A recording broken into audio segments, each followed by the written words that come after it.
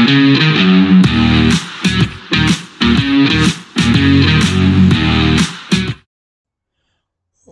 welcome back to the Supercoach Nuff channel. A bit of an unexpected video here, but I guess it does serve a couple of purposes. The first one being, you might have noticed there's now some intros and outros on these videos. Been mucking around with some AI tools and a couple of different designs. So got a bit of feedback about the first one on the NBL Supercoach video.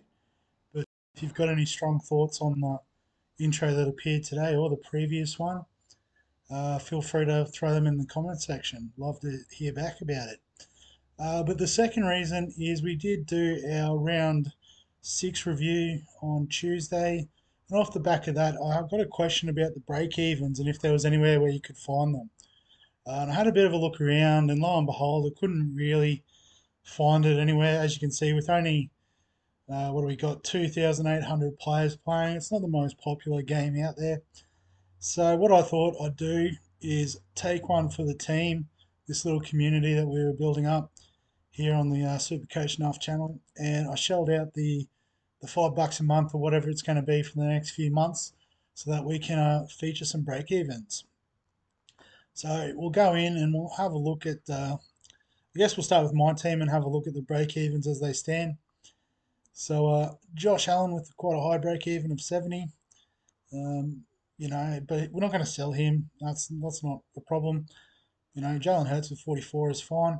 I guess the ones we probably want to look at are more the cheaper options. So like a Craig Reynolds with a -4 break-even is pretty good. Bijan, you can see his break-even's pushing up towards his average, so he's probably topped out at price for the time being.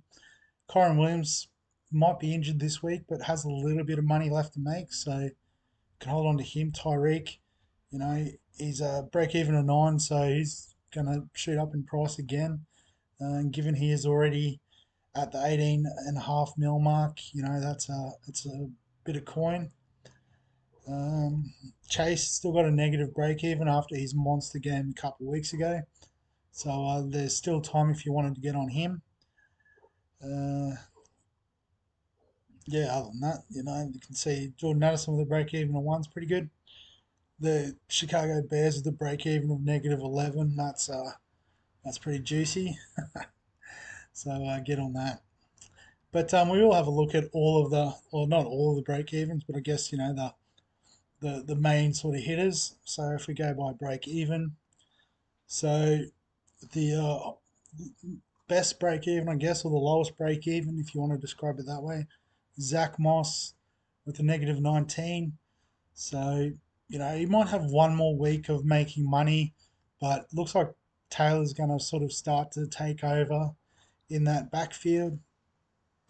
And so I think if you've got Moss, you hold for a week, take the cash that he makes, and then, you know, next week his break even will probably increase quite a lot, and you'll want to get out of that pick. Travis Etienne's got a nice break even. You know, he's been consistently rising. So, you know, if you're looking for a cheap keeper option, I think Etienne is your man in the running back spot. Tony Jones, so next time he steps out on the field, he'll make some money. But with Alvin Kamara back, I can't imagine it'll be all that often. Desmond Ridder, so he's been throwing the ball a bit the last couple of games, so his price is on the way up. But I don't think that's a long-term sustainable pick. I mean, if you wanted to sideways Richardson to Ridder and ride the price rise, you certainly could. But I think you'd be looking to make another trade down the track. Couple of defenses, the Seahawks and the Jets. So, you know, maybe if you're looking for somewhere to make some money, you could start streaming defenses. But with limited trades, I don't know if that's the best strategy. Breece Hall on the bye this week, but next week he could be a really good option with the negative break even. You know, it looks like he is the man there at the Jets now, so definitely one I'm keeping an eye on moving forward. Pharaoh Brown, a tight end from New England, so only scored 4 last week, so he'll get one good price rise perhaps, and then probably not worth the long-term investment. Jordan Mason, so it sounds like McCaffrey's actually a chance of playing this week. So might be worthwhile just yeah, holding off on the Mason pick. Um, Bryce Young's on a bye this week, but again, he could be one we trade for Richardson next week, or trade him in for Richardson, I should say. Kyle Pitts, if you like Kyle Pitts, he's done all right the last couple of weeks. Might start skipping a few here because they're probably somewhat less relevant. If O'Connell can get the QB1 job there at the Raiders, he could be a bit of value, or could just be a pure cash out option if you're looking to sort of go down the route of not worrying about quarterbacks during their buys. Josh Downs, he's been an interesting one that probably got away from us a bit. He's at 6.2 million now, but looks like he's got a decent role there at the Colts, so could be worthwhile getting on. After that, Sam Howell, my guy. I've talked about him previously as being a decent option at that cheaper price bracket. Dalton Schultz has been pretty good for the Texans. Particularly with CJ Stroud rather looking quite good. Rashi Rice, I think he was the wide receiver that we had to get at Kansas City. He hasn't been spectacular, averaging 15, but, he's slow burning and actually looks like he could become the wide receiver one there. Craig Reynolds we've brought in, so I think that's okay. Don't know if it's a long term play. Montgomery might only be out for 1 week, but we'll take that gamble, I think. Achan, shame we lost him. 11 million with a negative break even. So good. I guess if we flip it the other way and potential trade out candidates, CMC at the top with a break even of 87. As I said, could be a chance to play this week, whether his minutes are limited or whatever might depend on the game situation. But I can understand people trading out for the purpose of trying to preserve some cash. Devontae Adams, so just is a bit out of sorts at the moment, so I would recommend that trade out. Josh Allen, we've talked about, he's a keeper, not worth the stress of trading him out. Lamar, I guess if you bought him, probably as a keeper. Mike White with a -2. How's he so expensive? I guess he did play a few games for the Jets last year, didn't he? So, yeah, shouldn't have him anyway. Um, Jamal Williams is still injured, so that's fine. You shouldn't have him. The Dallas defense, so you could trade out given they're on the bye this week, high break even. But if you can play someone else in their spot, you can just hold too. Um, Patterson, yeah, he's not really featured there at Atlanta. He's not worthwhile mentioning. Jefferson's still out for a few weeks, so trade him. Chubb's out long term, trade him out. Uh, Keenan Allen, I didn't think he was that bad, but maybe just slightly overpriced. He has jumped up 5 million, so probably a hold if you have him. Hold if you don't have him. Just whatever you've got, stay the course on Keenan Allen. Anything else of interest here at the top? Mahomes, Eckler.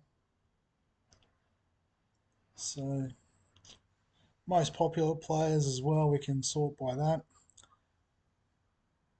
So McCaffrey's the most popular, high break even. Bijan, has peaked in price almost. Nakua, so last score of 9, break even at 35. So I think it is time to trade out Nakua.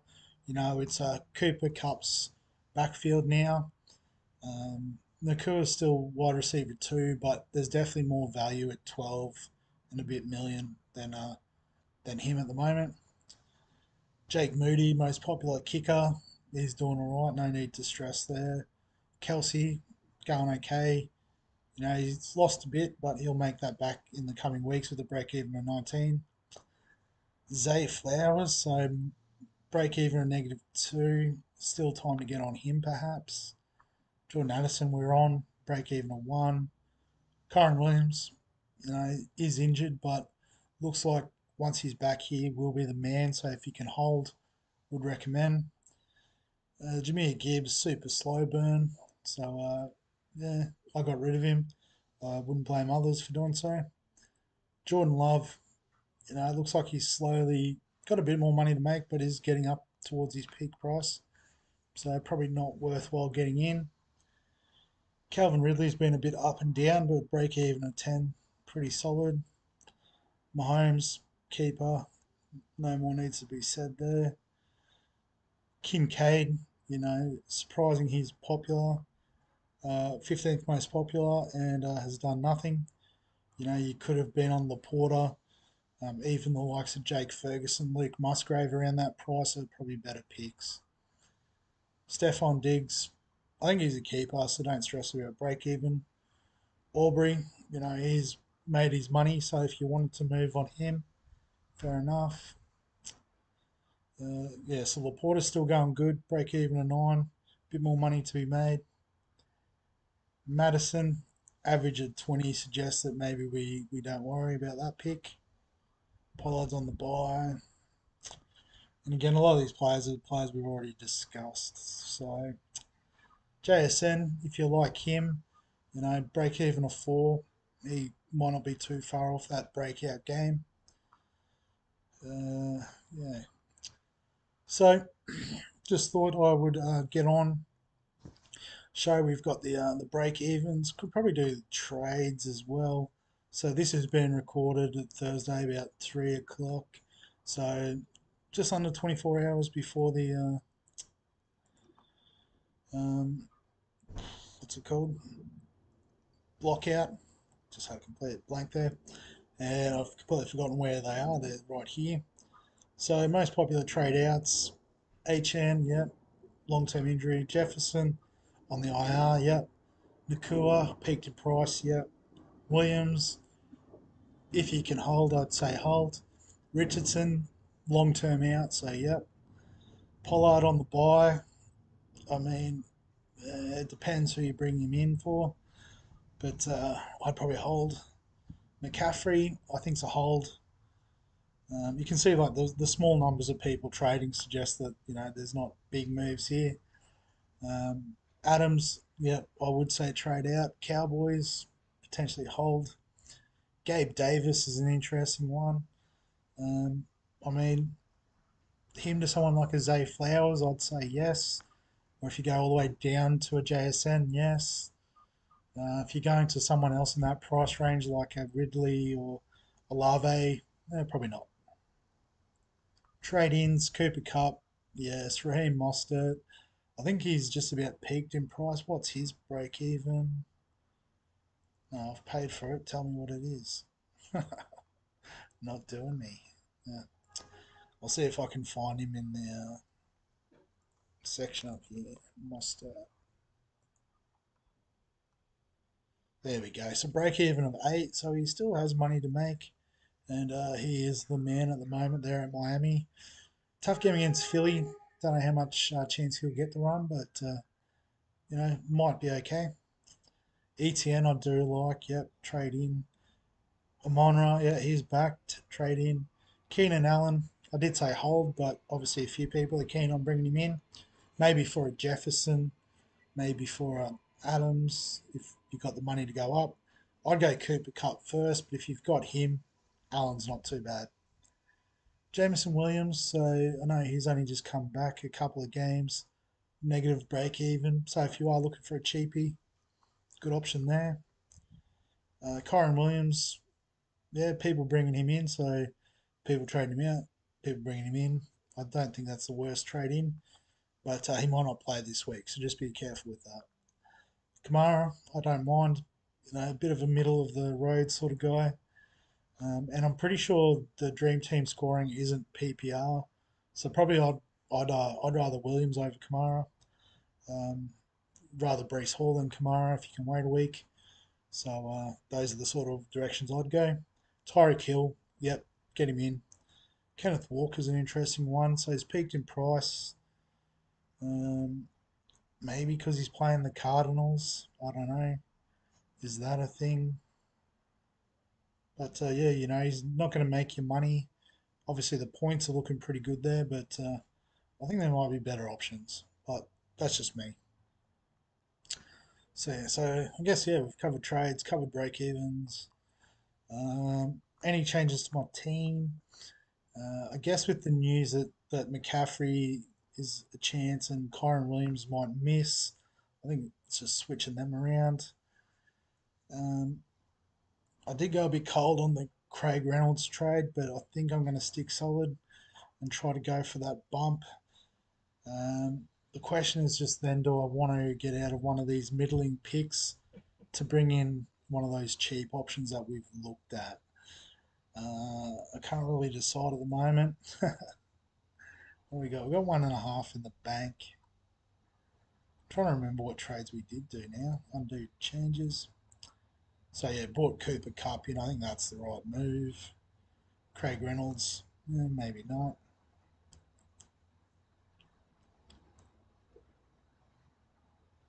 Let's just have a play around with it.